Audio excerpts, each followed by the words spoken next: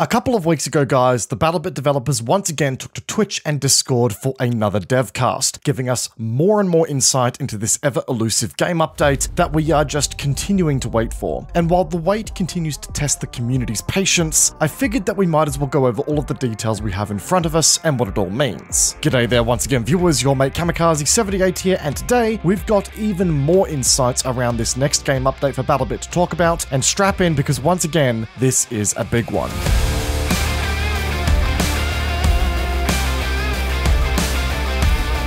So guys, the biggest ticket item out of that whole dev stream was undoubtedly the announcement of the game's time to kill being adjusted from top to bottom, which is aiming to move it from an average of 200 to 300 milliseconds to an average of 400 milliseconds as a baseline. Now, this is something that we talked about in great detail already in our previous video, getting into why the changes were actually a good thing and all that fun stuff. So if you're keen on that video and you haven't seen it yet, then you can check it out linked in the top right of your screen now or linked in the description. But with that big news there sort of stealing the spotlight, there's also been some other massive changes discussed that I feel a lot of people are just completely sweeping under the rug at the moment. And funnily enough, some of which actually work in favor of the time to kill changes being a good thing too. More specifically, I want to draw our attention to the movement nerfs that developers showed off in the recent DevCast here. As of this next update, turning 180 degrees will lead to your movement being cut down and a sense of inertia kicking in that will require you to regain your momentum. This is not going to have an impact on zigzagging behavior and is mainly designed to address players being able to fling themselves around at insane speeds and angles here, especially while mid-air. It's a pretty simple nerf here, guys. I, for one, have always enjoyed the slightly faster movement speed in BattleBit and the things that it lets you do as a skilled player, but I'm also one to admit that the 180-degree turns on a dime with no warning felt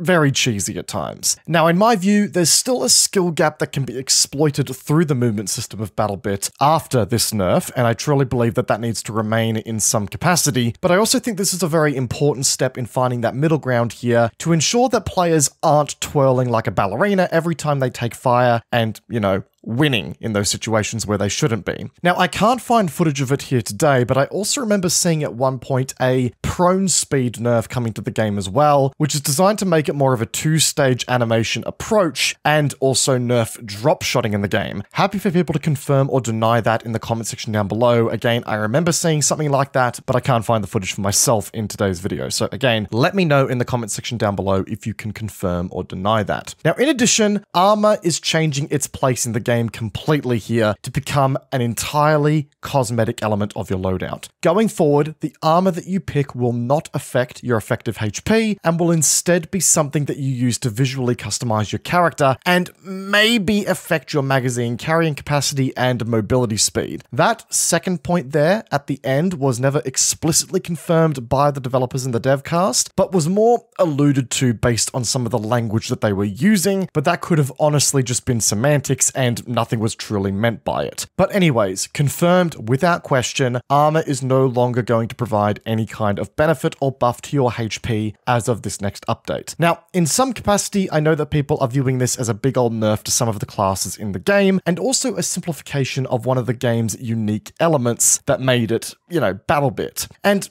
it's a tough one, guys. The developers did give us more insight into their rationale, which is basically the following. As it was currently designed, armor held no benefit outside of the first firefight you got into, because once you lost it in the exchange of that firefight, there was no way to bring it back, which limited its ongoing benefit it brought to your class. And on top of that, if they wanted to add a means for you to resupply said armor in battle, that it would represent another resource for players to manage on top of their core HP in a game that's already relatively fast-paced. And look, to be honest with you guys, I can very much agree with the mentality there and the reservations the developers have around, you know, adding another resource to manage. They have a very good point here. Having to manage two resources, being HP and armor, in a game like this is going to feel tedious for very little benefit, at least a benefit that you've got to manage constantly. And on top of that, armor does add incredible inconsistency to the time to kill of this game and how many rounds it actually takes to put someone down. That inconsistency in of itself has been a frustration point for a lot of players in the past, and opting to normalize time to kills in the game while also lengthening the baseline time to kill should achieve the same effect that armor had in the first place, but it's going to ensure that that effect of armor is felt bullet throughout your entire lifespan and between engagements that you face. As a counterbalance to that, and to ensure that the heftier classes like the support class still hold an identity in the game, the developers are intending to give each class a different base HP value. Basically, it's going to normalize how much effective HP each class will have in the game, but also make classes like support a bit tankier and giving them that staying power as an immovable object that they've always sort of,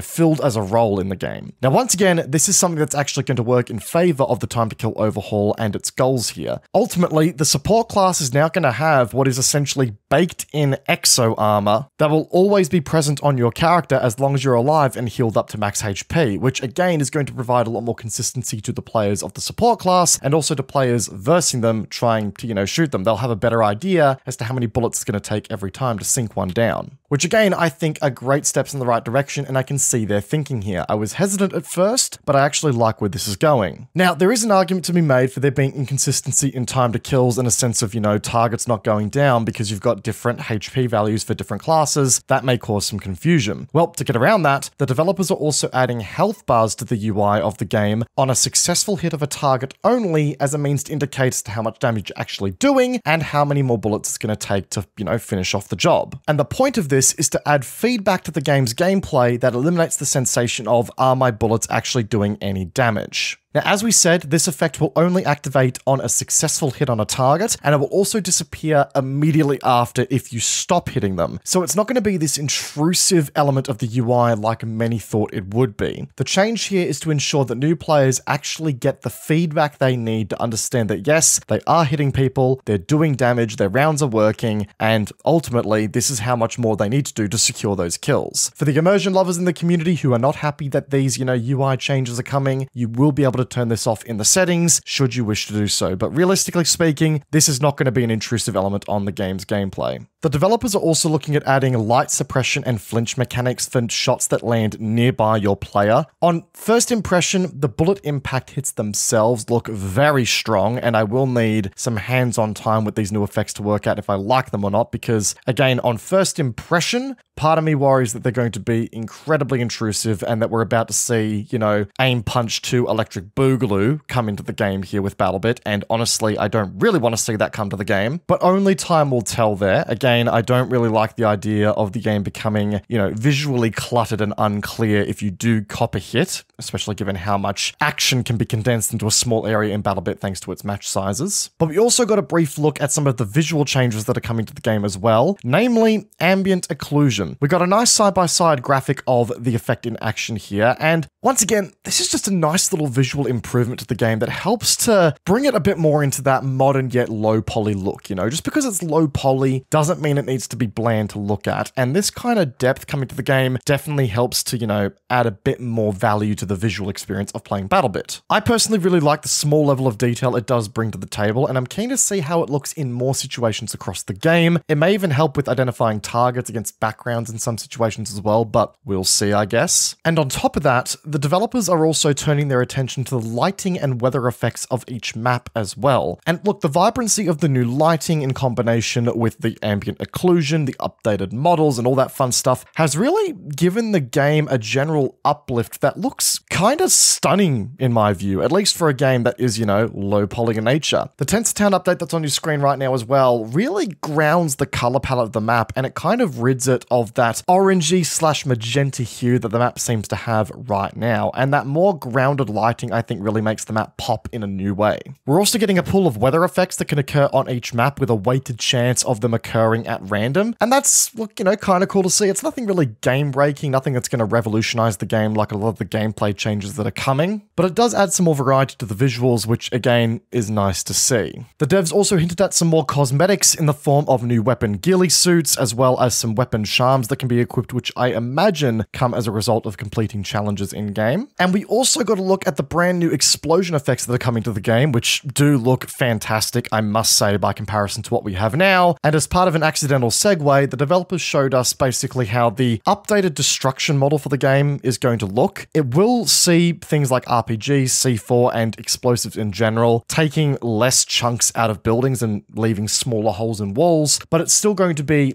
impactful overall. The idea of the change was to make sure that, you know, destruction, while being prevalent in the game, didn't turn every single map it touched into an apocalyptic site by the end of the match, and ensure that there was more cover for players to abuse still as matches moved on. Which again, I'm all for. While destruction is cool in games like this, it's very important to ensure that your players still have ample cover to romp around in and to actually, you know, play in as part of the map. BattleBit doesn't really have that once buildings go down completely, so having these destruction nerfs in there overall is still going to allow destruction to have a role to play, but it's not going to be a matter of, you know, you shoot an RPG at a wall and the entire side of the building flies off. It's going to be a bit more nuanced in that way. Now, those are all the major headliners of the update, guys. Now, it's very clear to me that as this update has continued to receive work, and as, you know, we've continued to see more and more about what is actually coming within the scope of the update, I can't help but think, man, as cool as the update is, and as cool as it is that they're changing so much and the game is going to feel brand new essentially when we get our hands on the update, this is scope creep 101. We've got to remember this update kicked off originally as an audio update, an update to revitalize the game's audio profile, and that was it. Then it soon moved into an audio and animation update because, you know, in order to sync up your audio, you need to make sure your animations are in tow, and that kind of expansion of scope made sense. But now we're talking about new maps. We're talking about weather systems on current maps. We're talking about updates to the graphical fidelity of the game. We're talking about a complete and total revitalization of the game's time to kill system. We're talking about updates to weapon models, updates to progression systems, the works. BattleBit will be a brand new game as of this update. And truth be told, I'm surprised it's not going to be marketed as update 1.0, the release out of the early access for BattleBit Remastered. Because it feels like that much is changing to warrant a 1.0, you know, full launch out of early access update here, right? But the problem with that, man, is that, again, we have still been waiting so many months for this update to come out, right? The comment section of most of my videos indicate that people feel like this game is abandonware now, that it's been completely ditched by the developers and that they've run off with their hard-earned money and called it a day. Which is obviously not the case here, at least I don't think that's the case based on what we're seeing from these devcasts here, but people have got a point. It feels that way because the scope of this update continues to change and we continue to try and tackle more and more things. And in my view, the developers need to stop doing new things now and just punch on with what they've got. Focus on finishing the things that are here now, get the update out, and then move on to new, smaller projects that they can keep up with in regards to pace. As I said at the start of the video, the patience of the community is wearing thin, and I dare argue the trust is falling into that category now as well. Everything I'm seeing from this update looks okay. It looks good in some places, and I'm looking forward to getting my hands on it and seeing how BattleBit plays as a result. But man, if we keep tacking on new things to tackle to this update and keep pushing the scope out, then we're going to never see this update launch at the end of the day. This needs to come out soon, and the scope needs to be locked in with where we are right now. Get this stuff done first,